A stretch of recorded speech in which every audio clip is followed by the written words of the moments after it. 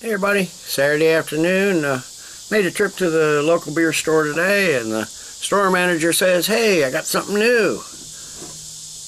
So he had 4 or 5 different new ones, but he had finally, I'm not sure how old this is, some of the Sierra Nevada Southern Hemisphere Harvest. I know I'd had it last year and it was pretty good. I think this came out in April or May, so it's been out a while. It's probably got a few months on it. But knowing Sierra Nevada, it's probably still a pretty darn good beer, so I figured what the heck. Got some food on the grill. I'm going to head back and check on that when I'm done with this. Something hopefully spicy that'll go with the rest of this. I'm definitely not gonna drink this whole big bottle now. It's I think what, 650 ml bottle. Good size bottle. A little bit from the website. It says our newest addition to our harvest family is Southern Hemisphere Harvest. This is the first time we know of that an American brewer has put a beer out with freshly picked hops from the Southern Hemisphere.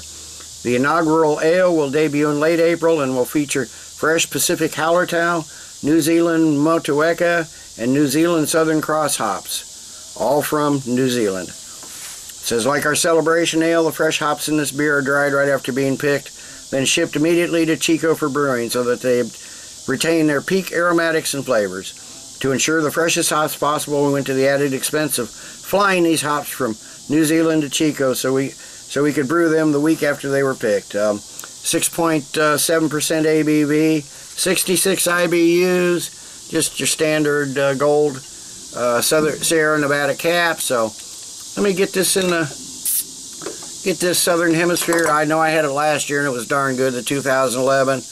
Let's see if the 2012 lives up to what I remember from last year. Get that in the glass. I'm going to get this sealed up. I don't want to lose anything on this one. Just go back in the cooler and I'll finish that. Probably the rest of that over the rest of the day. So what we got here, we got a nice, mostly clear, slightly cloudy, orangish amber color. Got probably a finger and a half of a really creamy looking, slightly off-white eggshell colored head.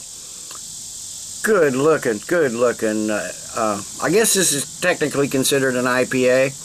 Let me give it a nose and see what we still have here. Okay, yeah, I'm still getting those fresh citrus hops. Almost like tangerine to me. There's maybe a little piney spiciness in there, but and I'm getting those sweet malts. Citrus is almost, well, there's tangerine, maybe a little pineapple, maybe a little floral hops.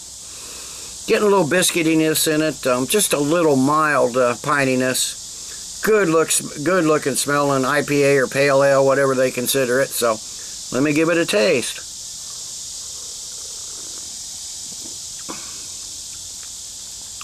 Still got a good amount of hoppiness in it. Slightly bitter. Definitely got that citrus peel in there.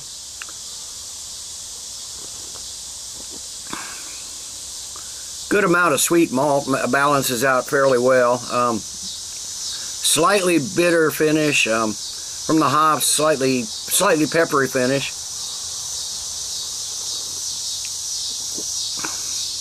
Caramel notes as well. They're in there. It's a very nicely balanced ale. I don't think it's quite as smooth as the Northern Hemisphere or the Torpedo, but it's still a darn good drinking beer. Finish is a little sugary, but a little bitter at the same time, and definitely got that bitter sweet citrus finish on it. Seems to be a medium-bodied, got a nice, strong, tingly carbonation. That finish is, like I said, is dry. So let me sit and let this warm up for just a few, and I'll come back after a while with the final thoughts. I am back. It's only been 10 minutes or so. I've been sipping on this, really enjoying it. This is a nice, you know, hop-forward beer, which is what it's meant to be anyway. The hops and the malt balance each other very well, but the hops are the star, which is the way it's supposed to be. Even with a few months on it, I'm not sure how many, 4 or 5 anyway. Still darn good beer. I'm going to give the Sierra Nevada Southern Hemisphere Harvest, I'm going to give it 9 out of 10. It's still a good solid beer. It's as good as I remember it. Well worth picking up if you see it. It's just my damn store. He thought this was something great. He got it, and I tried to tell him it's been out for a few months, but then he's the manager of the wine and spirit section of the local grocery store.